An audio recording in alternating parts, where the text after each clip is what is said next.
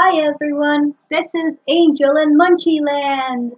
In case you're wondering why I have headphones and why this colorful background is happening behind me, the reason is because I work at night, most nights, teaching English online to children in China.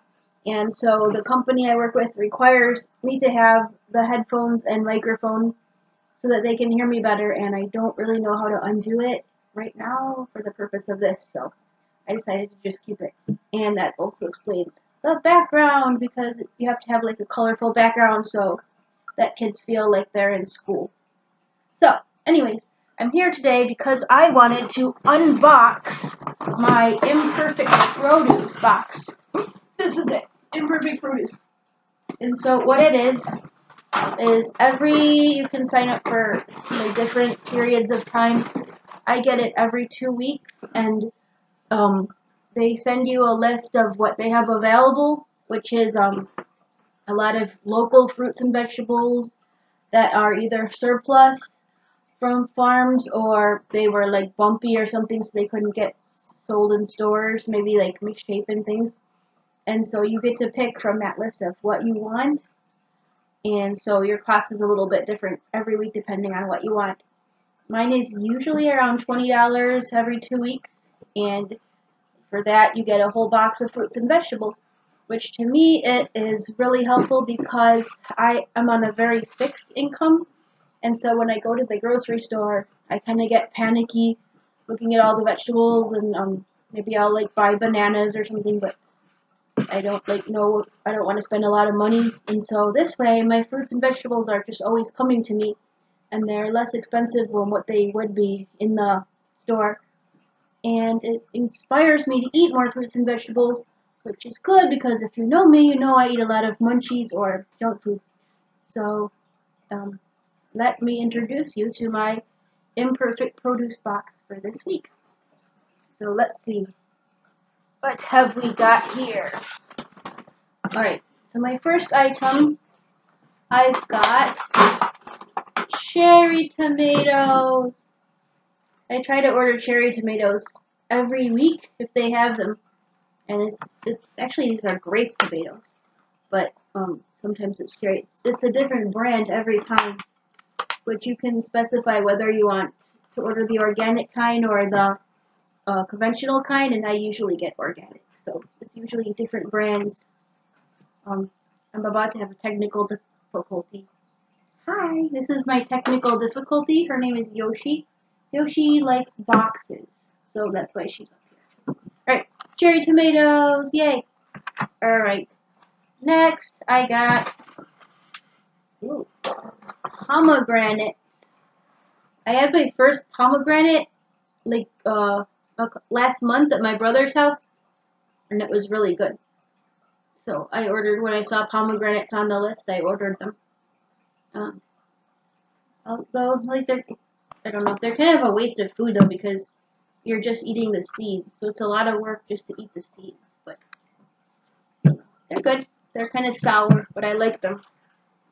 The next thing I have is, I always get a lot of apples. These are Gala apples. I always get lots of apples, which is good because an apple a day keeps the doctor away. So it's good to have those on hand.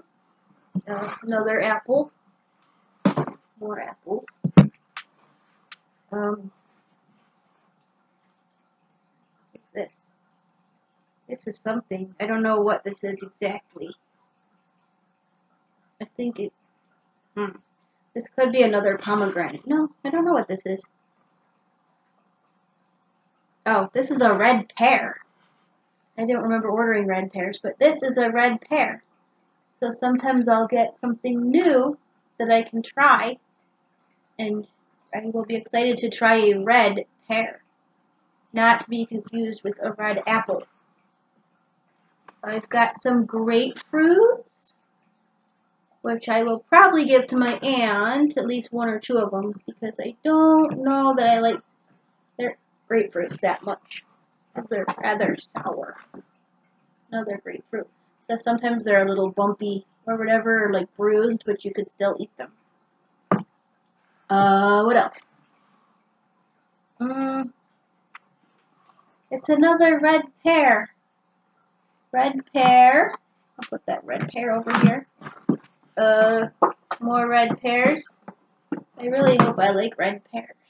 You can see this one looks more like a pear. Like a pear, but it's red.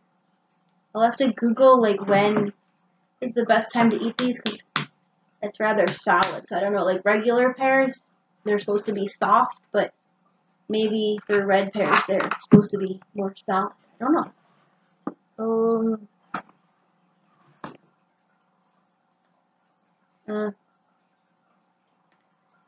I don't really know what this is.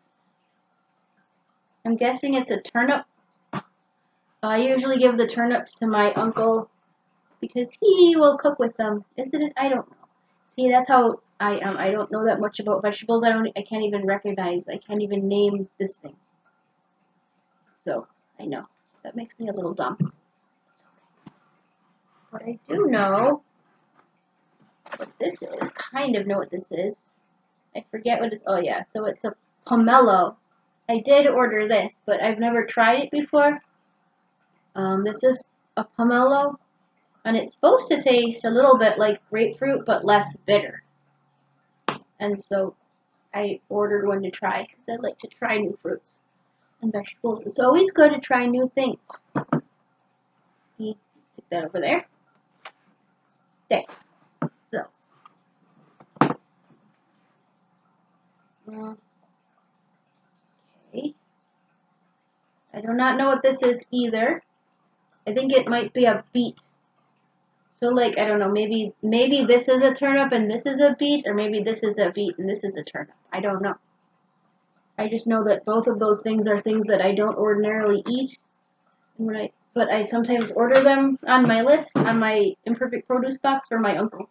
Because he will cook with them. He's a pretty good cook. Here's another one of those things. This one looks very curious. What the heck is this? I am your friend. Oh, oh, oh. Okay, we'll find that out later.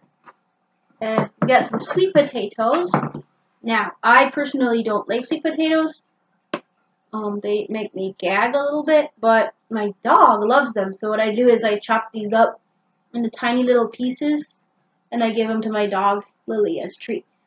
When it's kind of a healthier treat than her usual, like, store-bought treats. It's good for her, and it helps her digestion. This is the onion. Recognize that. Yay! Is it an onion? It is. Ogres are like onions. They have layers.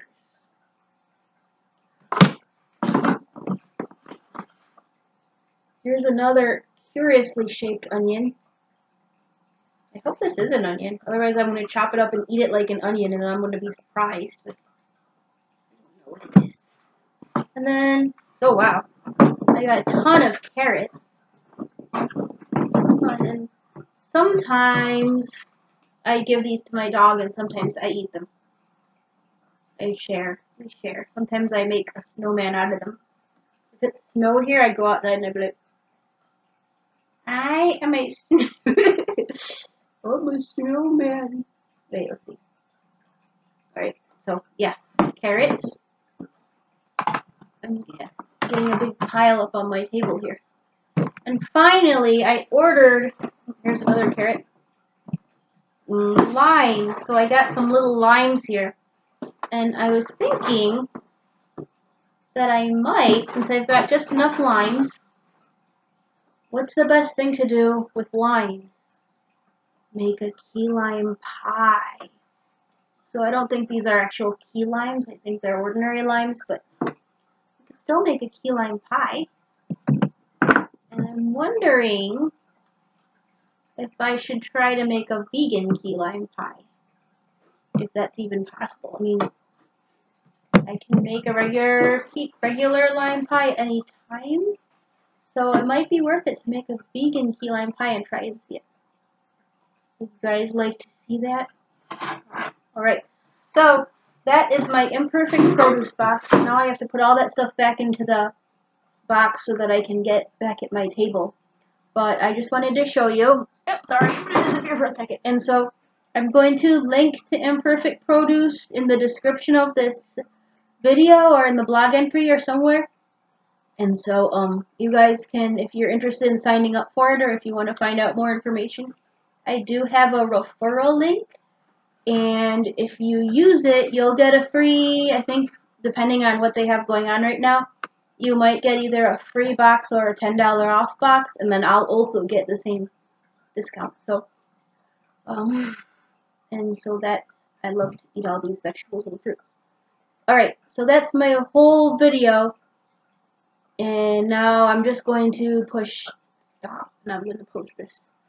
So, thanks for visiting Angel and Munchie Land. Bye-bye!